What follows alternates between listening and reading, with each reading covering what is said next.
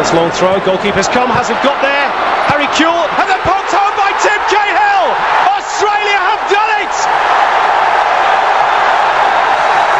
6 minutes to go, and it's a landmark moment for Australian football. Tim Cahill has scored the nation's first ever World Cup Finals goal. He did it against the Dutch, and he's done it against the Japanese.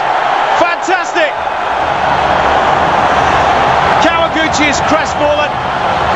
Cahill is ecstatic. He did have his Weet-Bix this morning. Lucas Neal's long throw, but Kawaguchi made a poor decision, and Cahill was there to prod the ball home. What a moment for Australia. Through a sea of legs, and in truth, Australia have the goal their territorial dominance has deserved. Yes, says Gus.